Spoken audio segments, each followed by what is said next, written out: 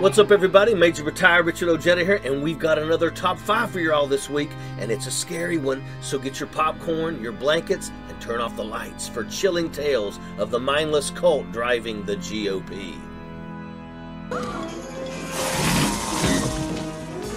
Tell Vladimir I'll have a lot more flexibility after the election. At number 5, we've got the creepiest, the crawliest slithering snake in the grass, Ted Cruz. Ted Cruz has had his fair share of awful moments, but the last few years have really called out this slimy nature. The past year, with the passage of the PACT Act, Ted Cruz and his buddies all piled on to pat each other on the back and fist bump one another for blocking the bill as payback for the Democrats' spending bill.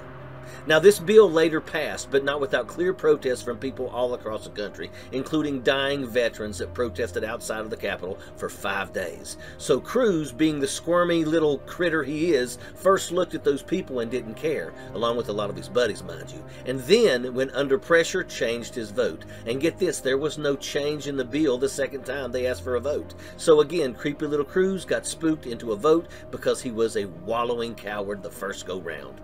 Not too scary, but it fills the heart with disgust, and it's not Halloween if stuff isn't grossing us out with the creepy crawlies. At number 4, we've got the moldy, melting, molting Mitch McConnell.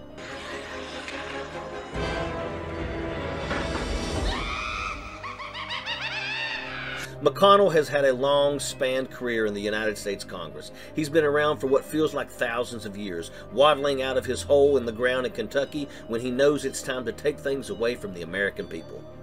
But did you know, back in the day when doctors were sounding the alarms on the dangers of cigarette and tobacco usage, Mitch McConnell was considered a special friend of the tobacco industry. He was aggressively opposed to regulating the tobacco industry, even with the knowledge that it was killing thousands of Americans, and get this, only 3% of Kentucky's overall state economy in 1998. Imagine the death of Americans and their health not being the priority for a MAGA senator. Disgusting, disgraceful, and horrifying. Also, tell me he's just not a crypt keeper looking dude. Yuck. At number 3, the dentist from hell, Paul Gosar. Well, isn't that interesting? Maybe that was created by the left. There isn't enough attention on the despicable and vile things Paul Gosar has said and done. So get ready for some chills. Lock your doors, because this monster is alive and well. Gosar is a House member from Arizona, so maybe nearby Nevada's wormholes from other dimensions spit him out by mistake. He's also a dentist, and we all know that as valuable as dental care is, nobody likes a doctor coming at your face with a drill, but especially not this guy. He's made waves encouraging violence against other House members and Joe Biden, siding with white nationalists, and he's also apparently supportive of the random killing of migrants. I bet we will find out next that he likes to take candy away from kids and tell them they better not have any cavities or he's coming for their teeth. This is the guy that makes people afraid to go to the dentist's office.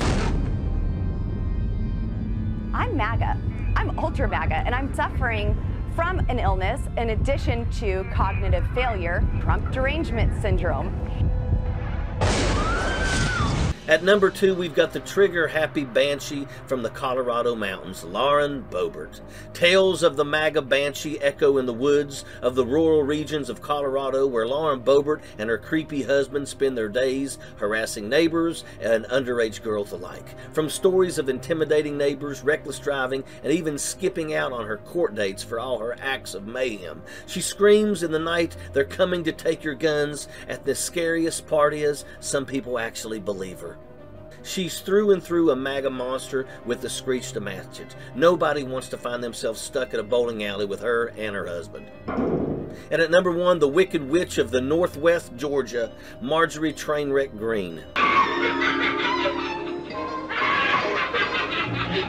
There are urban legends in parts of rural Appalachia, stories about things that see you in the night that you aren't supposed to acknowledge. If you hear a cry in the woods at night, you look the other way and keep on the trail. But this creature is one that crawled her way out of the dark and right into the House of Representatives. From a full-on belief in the Q conspiracies to white nationalist rallies and constant misinformation, she truly is a horrifying example of the MAGA GOP. Her mind is mush, her voice is nails on a chalkboard, and she has some of the most power and influence in the MAGA movement. Shocking and terrifying, I know. Hold on to your seats, folks. This is a nightmare that we're living through. While she is up for re-election, Green has spent her time in various other areas of the country encouraging insurrectionists as well as worshiping at the feet of Donald Trump. Now even being floated as a possible VP in 2024. That's one scary story none of us want to read.